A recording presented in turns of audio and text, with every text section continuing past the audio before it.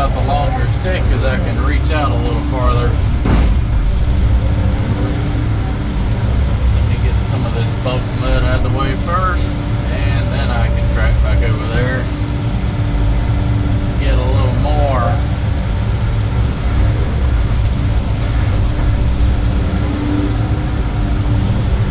Only problem is I'm having to use the mud to push against to load the bucket. So eventually I'm going to get to why don't I take a mat and put right there? I can push against those mats. That's what I'm going to do. I'll stand that mat up and I'll come in here and push directly against it.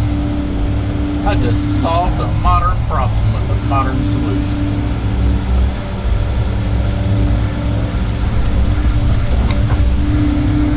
That is exactly what I'm going to do. So when you're trying to fill that bucket, don't fall back in the lake, please. Thank you. You have to push against. I mean, you just can't go up to a little pile and scoop it up. You got to have at least a pile this size to have the weight behind it to push it into the bucket. So if I just kind of do this right here,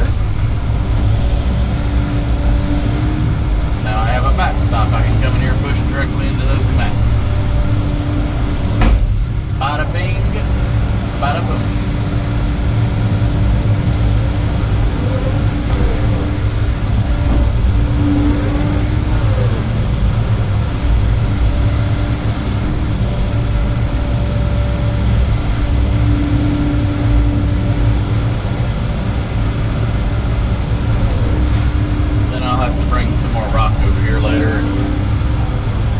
Fix our little trail back. You can tell it doesn't exist anymore. You start driving the skid steer over it a couple hundred times with a scoop of mud, it disappears.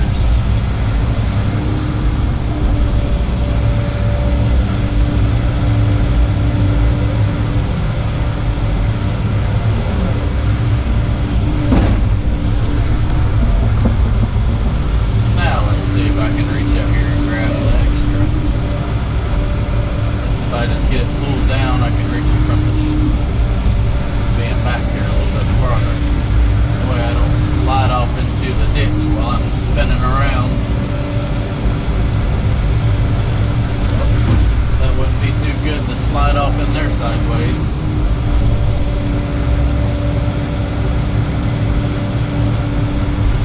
Back up a little bit. Now I'm good. It don't take much on a little bit of a slope. Muddy tracks like this, you'll slide right off into the pond. Then you got a mess. Already got a mess. That would be a royal mess.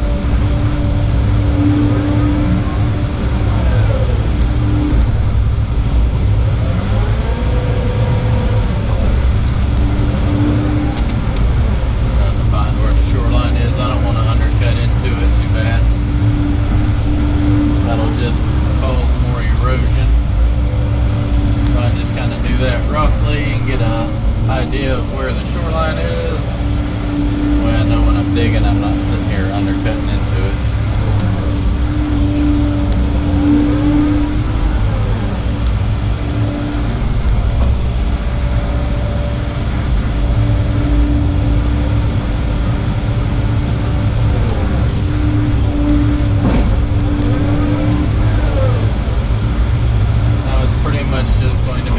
Dip for 5 or 10 minutes and then go move for 20-30 minutes and repeat the process. I mean, you can't beat it. The fuel gauge hasn't even come off full since I started this project. On the excavator, I've been burning all thing I just get steered. Oh boy, it drank some fuel having to move that big bucket of mud around. It sucks into it.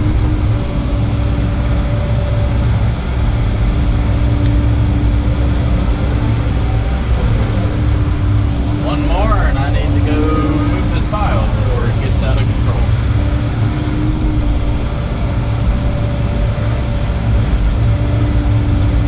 And I'll be back.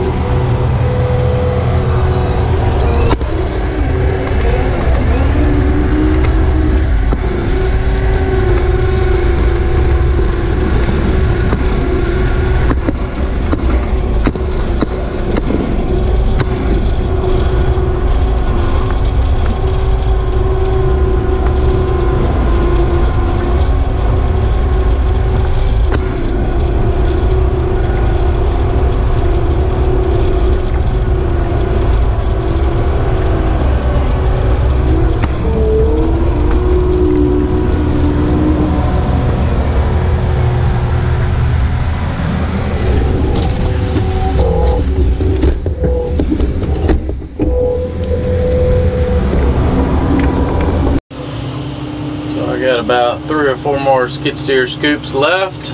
The channel is all dredged out all the way down here. I need to take out about 5 or 6 more dump truck loads. So I'm going to go down right here. That should be pretty solid. I'm going to throw the mats down here and cut back about another 20 feet down that edge and lay it over here so that I can load it out. So I'm about to venture out the pond. Everything seems pretty hard. I don't think I need the mats, but I'm going to throw a couple right here just so I have a solid, something solid to slide down here onto, because I'm about to probably slide like a sled in the snow here. Here we go. And yeah, just like that. So I might actually dip some of this water out, because I need a pile of mud right there, and I prefer it not to be in water. Let me dip some of that out, then I'll get a video transferring this mud over. So trying to dip some of that water out was kind of like beating in the wind, so I'm just going to lay it up here on this edge, and it'll just kind of push the water away as it goes. Here comes my spectator. He comes and checks on me about every 2 hours.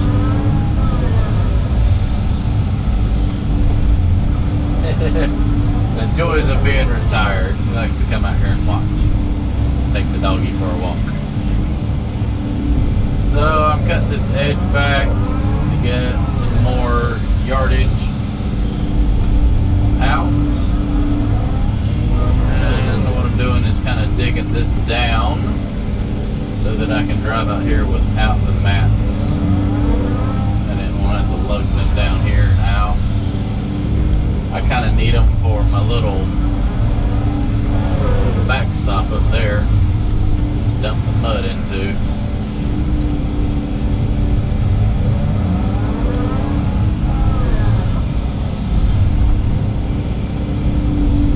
Just don't think I'm going to be able to put a whole lot right here at the time. Might have to throw some right here and just be able to lay out what I can. Piles up there on the bank too.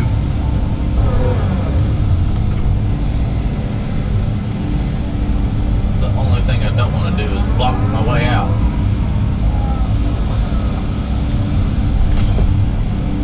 And dump some right there. Whatever will stay.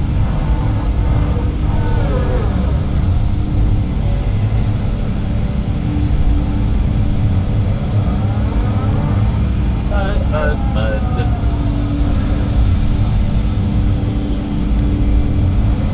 Getting out of here might be a little bit challenging.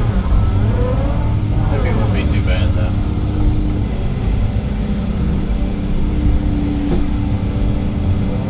And this should hold the sediment for another 10 years maybe.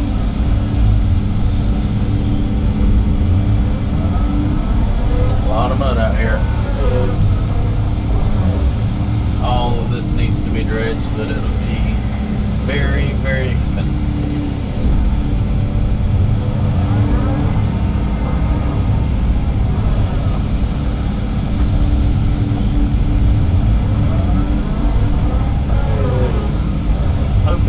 Do is dig this a little bit deeper, and that water should flow over here. That way I can dig this out without digging in water. Sounds like a good idea. I mean, it's got a good solid base. Drive out here. I just don't want to mix the mud with the water, because then it turns into a soup. That's difficult to move.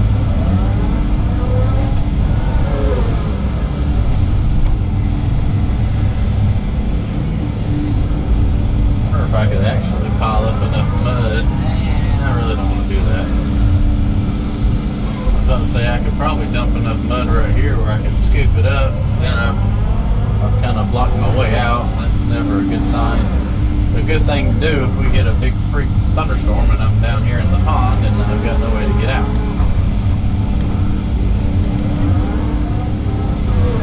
how you end up with pictures of machines up to here in water. Water level will be about right about here. That would be good.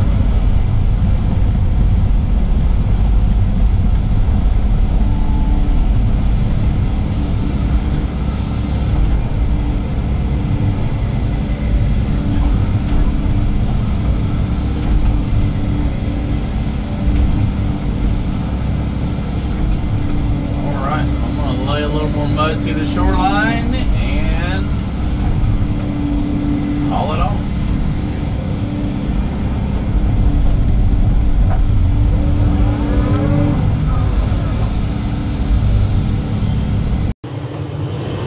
Well, once again, I've got a giant pile of goopy mud. Needs to be taken down there with the skid steer, and I should have cut the camera on, but I wasn't really too concerned about it. I was just trying to get the machine out. It did not want to come out of the pond very easily. I'm glad I did throw those two mats down there, because the bank just kind of gave way and become very steep where I couldn't pull myself out. So I had to actually go back in the pond and throw the mats down on the slope to be able to help soften the slope so that the machine would actually pull out. So I am definitely going to be putting the rest of them down when I go back out there to dig out the rest. Let's slide into the pond again. Now I got 3 mats, so hopefully that'll stay on the slope so I can get out of here. I'll make sure I filmed coming out this time. Last time I didn't, and it was a little interesting. Did not want to come up that slope right there.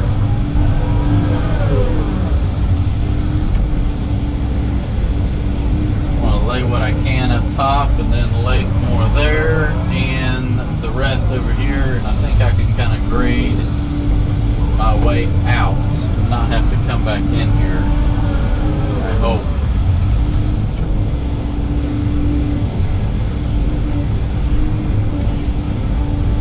That's the plan, at least.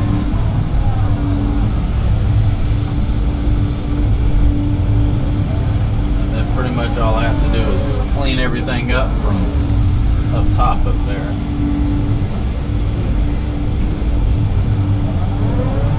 I think I pile the rest of it right there. I can reach that from up top.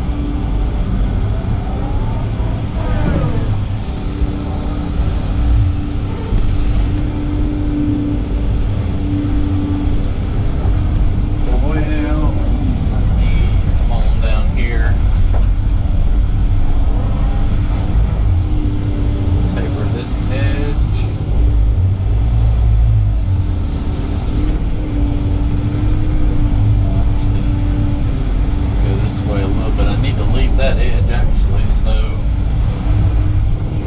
well done. I gotta leave that heel so the mud has something to slide against or slide up against. Not it'll all slide back exactly where it came from.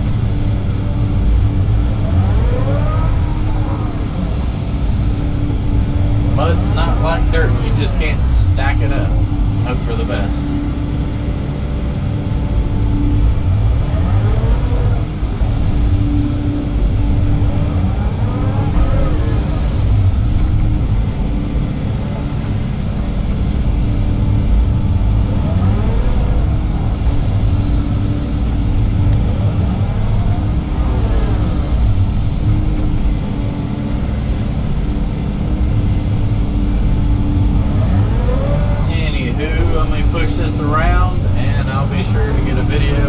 Set the camera up outside to get the video coming out of here.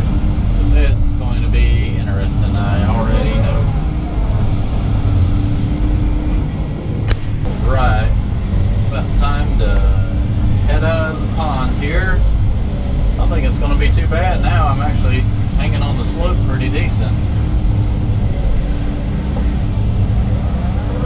Might actually climb right out this time now that I got that 3rd mat. Before I got to the end of the mats and the tracks fell off the mat there, and then it was like back in, it's like fell out from under me. I think it's going to come all out.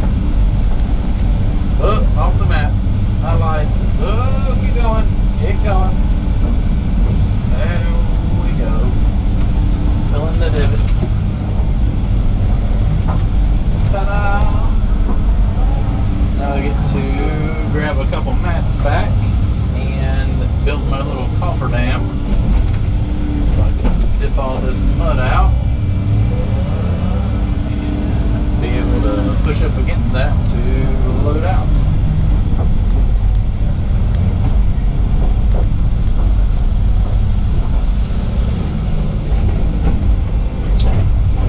I can get by with two, and then that one propped up against it. Because the third one's like out of reach now.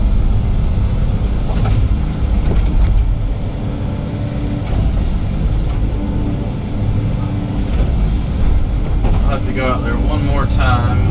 I'll dip out everything that'll stay here, and then one more time, a nice little finish cleanup, and then pile it up. That will be all the mud out of this coat. Now I'm just gonna take this, stand it back up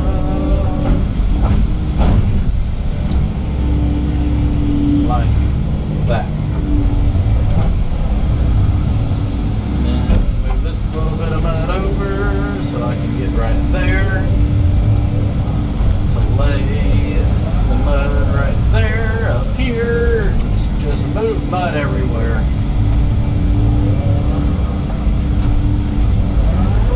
It's just how pond dredgings go.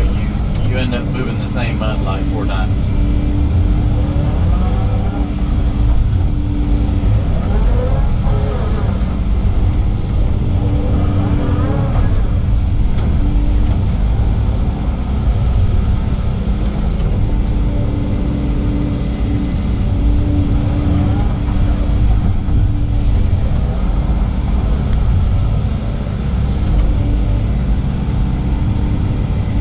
But it's the method to the madness.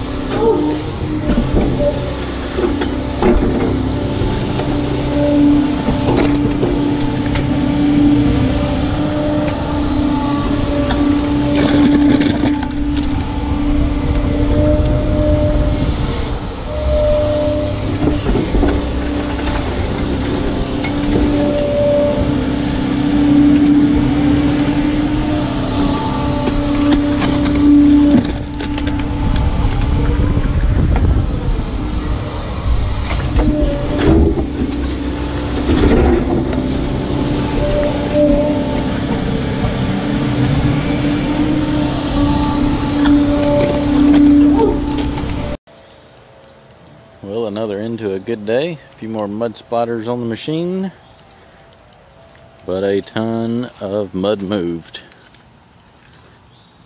That's really the muddy machine right there. Oh, it catches heck trying to load the truck. That stuff falls all over it. But for the most part, everything is out of here. I ended up going back out there about another 20 feet. Found a tire, but that made some good fish habitat, so that went back in the pond. So this will now be about 6 feet deep right there. And I gotta finish loading that mud out in the morning. Then we'll let this dry, and I'll come over here with the mini and grade the bank out and clean up everything and fix the trail back. Well, I gotta go fill this up with fuel because it burns a lot of fuel toting 2 yards of mud around everywhere it goes. And I'll show you the stockpile up here. Well, I've been busy today. On top of the 8 truckloads I've already loaded out, got a pretty good little stockpile piled up. I wanted to get all that up here so it can dry out some, and plus if it rains I don't have to fight with trying to go up and down that path. It's It's already wet enough, so we'll have it where I'm probably just bring the 160 up here and load it out a little bit quicker and faster. Alright, I'm going home.